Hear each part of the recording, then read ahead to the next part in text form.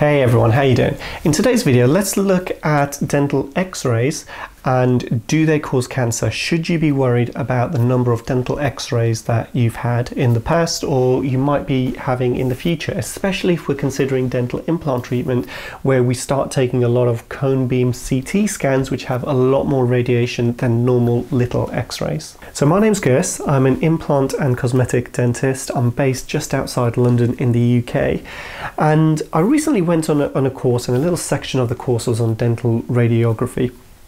And it's one of those topics that dentists need to keep on top of and keep their knowledge fresh on the subject. Okay, and it is an important subject because it's very well known that radiation is linked to cancers.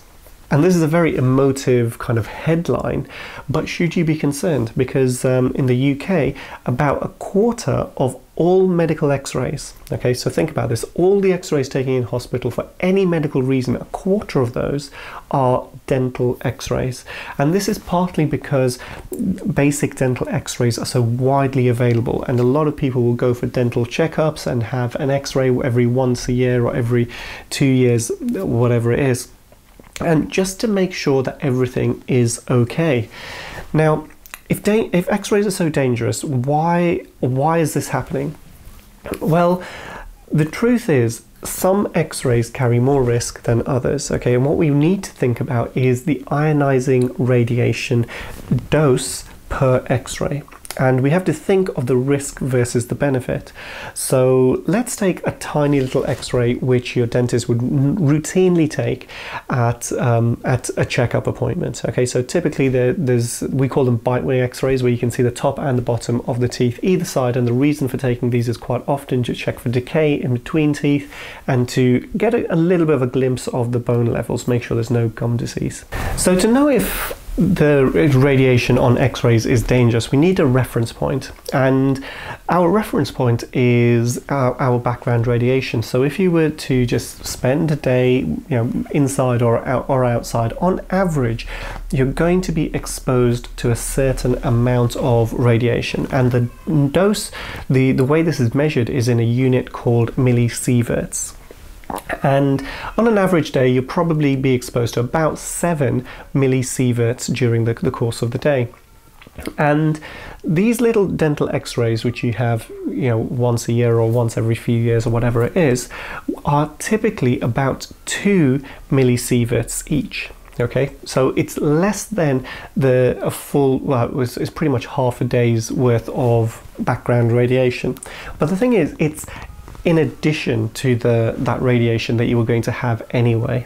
Now, this doesn't sound like a lot. In reality, it really isn't a lot, okay? Because if you think about it, the consequences of not doing this is we end up with disease which is undiagnosed and which can then be much more expensive to fix. Okay, so it's much easier to fix a small hole in a tooth which we can see on an x-ray rather than wait for it to become a big hole and it forms basically a cavity in the mouth, and you might need root canal treatments and crowns, which are much more expensive and complicated treatments, which could have been averted if that hole and that problem had been caught earlier, and that's what x-rays let us do.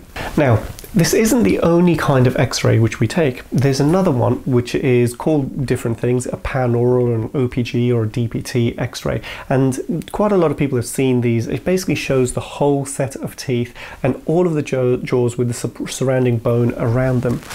And this is quite a common x-ray to take, and this has a dose of about 20 microsieverts. Now, moving on to imaging, which we use more for dental implant treatment, here we're looking at CBCT scans, and it's the same kind of x-ray machine that would take the panaural x-ray, but it takes a lot of them and slices and then puts it all together. Because of the process, there is more radiation dose, okay, and this can range from 40 millisieverts to 80 millisieverts, and if we need to take a bigger kind of a volume, we refer to this as volume. Say we want zygomatic implants where we need to take a larger x-ray, we're looking at in excess of 70, 80 millisieverts for that, okay. Now, again, we had to have justification. What is the reason that we're taking this x-ray? And this is the cost benefit which the dentist usually has to carry out, and they typically write all of this down in their notes.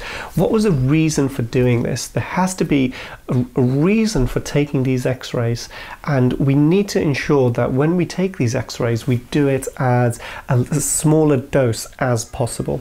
And in the UK, there's strict guidelines on how we take these x-rays, why we take them, how we report on them, and all of this. So if you've ever had a CBCT scan, you know, in our practice, I think the cost of it is about £200 or something like that, and it's literally taken in 30 seconds. You might think, hang on, you know, that doesn't seem fair, but we have to spend another 5-10 minutes reporting on each scan, writing it all down. Then we need to assess it. There's a lot of a time element involved with making sure that that scan is as useful as it possibly can be, and I typically do this once the patient has gone home.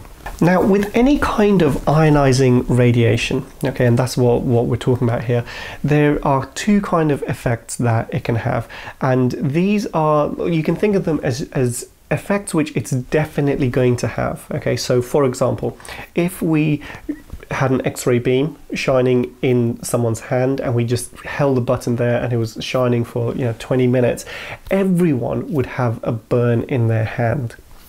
Okay, now these effects are almost non-existent in dental radiography because the dosages are quite low.